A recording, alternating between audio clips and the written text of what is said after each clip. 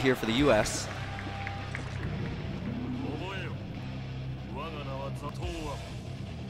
Wait, is this really going to be like... Letting if the he says intros it rock again. Okay, cool. They don't say the same opening quote. That would be great. All right, so Ogawa on the left in the green Zato. Marlinpie gets the first hit. And Ogawa summoning a neutral, trying to get some pressure started. Wow, pushed himself right back into the corner. Marlinpie in trouble already. Yeah, so the trade there not in Marlinpie's favor. Ogawa with the resummon. Oh, he's got that pressure. Here it comes. Now it's Marlinpie on the offensive. Dead angle whiffs. Good block on the triple overhead.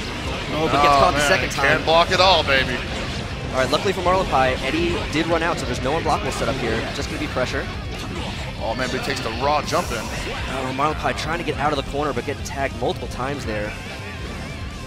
So what we were saying, you know, you really don't want to be on the defensive in this mirror match, so Marlinpie really struggling to get out of that corner. Exactly. It seems like once he's put in there, though, like you said, you get the worst possible chances of getting out.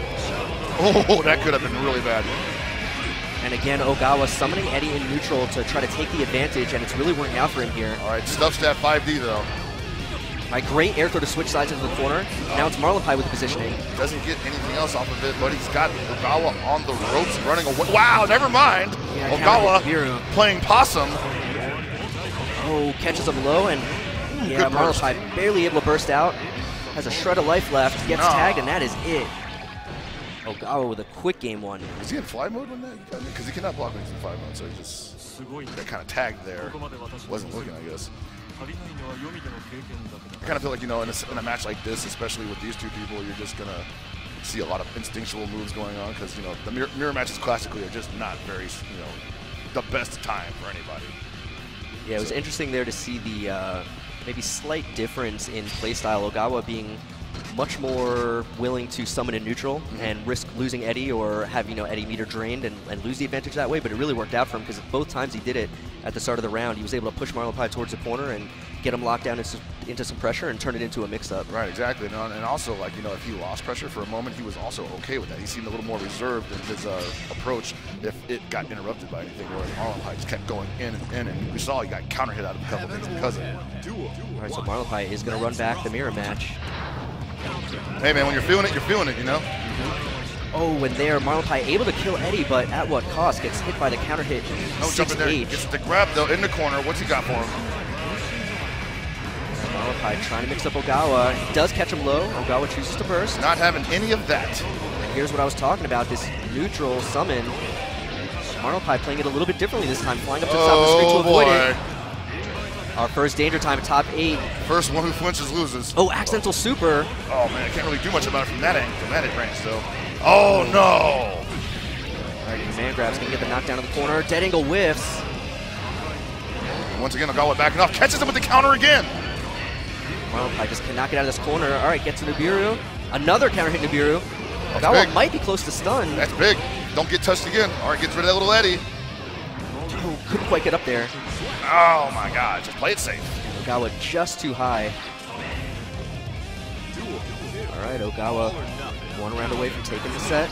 At the first hit again. Okay, this is going to put him in the corner. Nice conversion off the counter hit air to air. Just kind of let him out. Or he rather was able to dash out.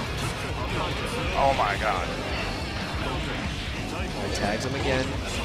Nice. Kills Eddie. Marlinpie not going to take any of that block shot. Great knockdown. And now it's Marlinpie on the offensive yet again. Oh no, turns around, kills Eddie again. He is not letting him even get anything set up. Marlinpie's reacting to the summons perfectly. Ogawa's shop is closed. Trying to bait the burst.